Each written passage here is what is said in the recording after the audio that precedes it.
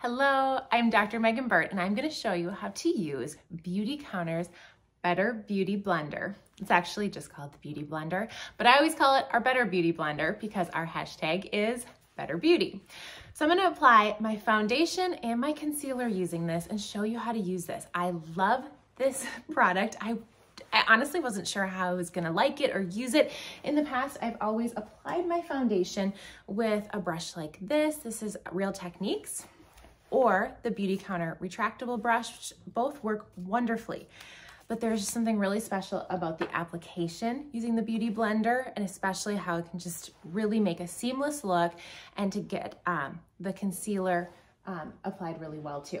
So I'm using Skin Twin. I use medium 310. Oh, before I should tell you, when you get your Beauty Blender, it's not gonna be quite this big. I ran this under warm water and it expands, and so you want to use it damp. So then you squeeze out all of the moisture.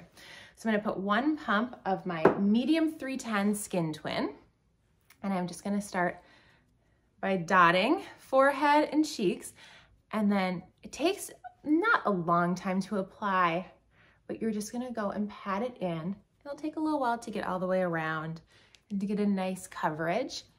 With Skin Twin, you can layer this. So this is a medium coverage foundation. If you want it to be a little bit more full coverage, then you apply it like this, wait till it dries, and do another layer on top. Okay, the reason you want to tap is you're gonna use the least, or you're gonna get the least amount of product here, and you're gonna use the most on your skin. So it will help your product last a little longer, plus you're not gonna get any of the streaks. So with a brush or with your fingers, you can't tap quite the same way. I think that's really what makes these blenders so amazing. Okay, almost done. I'm gonna grab my mirror because I cannot see in this camera to see if I got everything. I think we're good.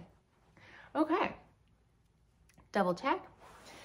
Moving on to concealer. So this is our Skin Twin concealer. You can do as light as you want or as much product as you want. I'll make that even here. I always use this as an eyelid primer too, because I have a lot of vessels. And so if I don't wear any eyeshadow, I do this if I wear eyeshadow too. If I don't have any eyeshadow, it just doesn't look as complete of a look. So same thing, you're gonna tap, and then I close my eyes, and because this has a nice tip on it, I can go right in the corner on that teardrop area and really get a nice, even blend. When you're choosing concealer colors, you're gonna wanna do the same or lighter concealer if you're gonna go under your eyes. For under our eyes, we want the light to lighten that area that tends to be darker and have dark circles, versus bring more darkness to it. If you are using the concealer for any areas of redness or something on your face, you're gonna wanna use about the same color as your concealer. Some people will choose two different concealer colors, just depending on what they want, one here, one for around. Or if you're wanting one, I would choose the one that's the closest to your foundation color that works for your face, but that also would work for under your eyes. So there you go. There is how you apply using the Better Beauty Blender. Like I said, it applies so smoothly, so wonderfully. Then I'm gonna put the rest of my makeup on, make it pretty simple today. And then to give you an extra tip to really lock in, where did it go? To lock in your makeup, to make it last longer, the mattifying powder. There's no color that comes with this. It just, first of all, adds a matte finish if you have more oily skin or there's just too much glow, but it also helps to lock in your makeup, and I apply this at the top when I'm done with everything else, all blush, all highlighters, everything. There you go. Hope you enjoyed and that you love a beauty blender too.